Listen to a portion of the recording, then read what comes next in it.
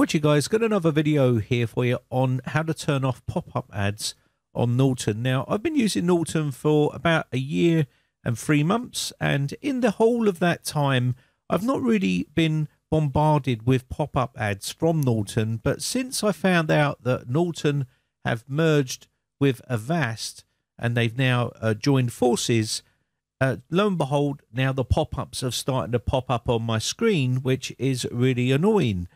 Now, this is one of many different pop-ups that I've been getting from Norton to upgrade or purchase something. Now, the disappointing part of this is that for a whole year, I never ever received a pop-up ad like this one, but now I'm getting bombarded with these pop-up ads. So let's take a look at how we can get rid of them.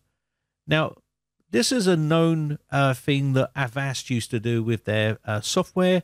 But this is paid software. This is not free software. This is actually paid for, which I think is disgusting to bombard people with ad campaigns like this one. It's pretty aggressive. So you've got silent mode here, which you can enable. The downfall side of silent mode here on Norton is that you can only do it for up to 1 day at a time, and it will then revert back. So it's literally, you're going to have to constantly do this. Now, this used to be a feature that they allowed you to enable and leave it on silent mode. But unfortunately, for Norton users, you now have to keep enabling this silent mode. And people use this for, gaming and things like that. So let's take a look in advanced settings. Now, there is one particular one in here that I want to show you, but I'll show you some other areas in here which people tend to moan about, which is the report card. You can turn this off if you wish. If you wanted more information, you can click on the little question mark here, and it will take you to an article explaining what these features do and how to disable them. So you can read all about it here, as you can see. So the report card automatically displays all the activities that your Norton product performs each month. So that is the report card there. If you don't want that, you can turn it off. There's another area down here which we can take a look at as well. So let me just scroll down in these settings here so we can actually see what else we can disable here. There's a Norton task notification here. You can have a look and read about that if you wish. I'm just going to turn that off as well. Now, this next setting is the one that is causing all of the pop-ups that you're probably now seeing on Norton.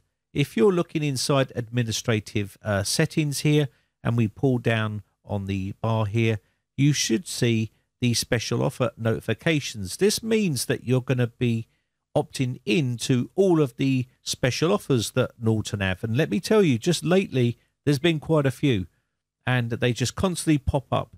And it's just sort of trying to coax you into paying for some of the deals that they've got going on, or some of the extra features that you can opt into by paying for an upgrade on your software.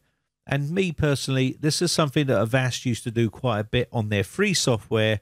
But to be honest, this is paid software, and you shouldn't be going through this process with your paid customers. So that feature should be off by default for people that have paid for the software, because this is paid antivirus software. This is not free. So the silent mode also needs to be for permanent if you want to turn this on, and this will definitely stop any pop-ups. This is what I used to do with Avast. Put it in silent mode and you won't be notified of any pop-ups or any sort of issues, and it will be running in the background, and it will deal with all the detections and things like that, but you just won't be notified of any sort of adverts or anything like that in the background, especially when you're gaming, because it can kick you out of game, which is very, very annoying. So if, like me, you have seen lately from your Norton software a lot of pop-ups, then by all means, this is how you can stop them popping up on your screen. If you've been getting a lot of pop-ups and you use Norton, let me know in the comments section below whether you do use Norton or not. And to be honest, I'm pretty disappointed with this sort of approach for paid software.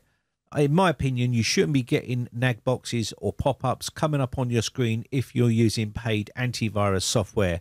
But now it all makes sense since they've merged with Avast. And to be honest, over the years, Norton sort of lost flavour with a lot of people, especially if you grew up around, the earlier days when McAfee and Norton was forced upon you and used to get it on every magazine and it will be on every computer that you purchased, and you had to uninstall it.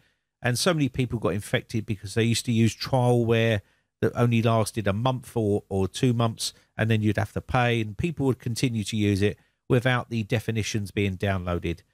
And I give them another chance, and to be honest, I really was impressed with their software. I used it for a whole year, and I never received any pop-ups at all.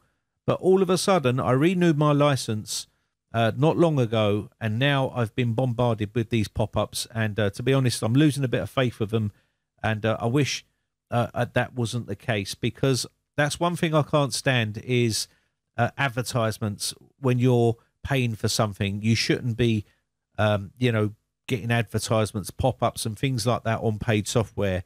You can do that on free software because you are the product. That's how they make money for their free software. But to do that for paid software, that's a big turn off for me. So let me know in the comment section below what antivirus software or suite that you're using. It needs a firewall in there as well. I do like Kaspersky and Bitdefender, but I'll be interested to know what ones that you guys are using in the comment section below. So let me know down there. Anyway, with that said, my name has been Brian from briteccomputers.co.uk. I just want to say a big shout out to all my YouTube members who have joined my YouTube members group. I appreciate the support, and I shall see you again for another video real soon. Bye for now.